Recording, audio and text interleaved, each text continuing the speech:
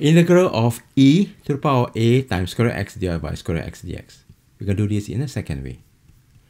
Now, we're going to write this 1 over square root x as as x to the power negative half.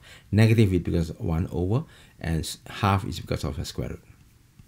Now, we're going to push this into dx. The derivative of x power half is half comes down, cancel with 2, you get 1. And then half less 1 is x power negative half dx. So basically, this is the same thing as that. And write this as x power negative half.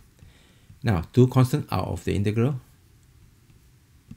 Now we have a simple integral. The integral of these is e to the power a, x power half.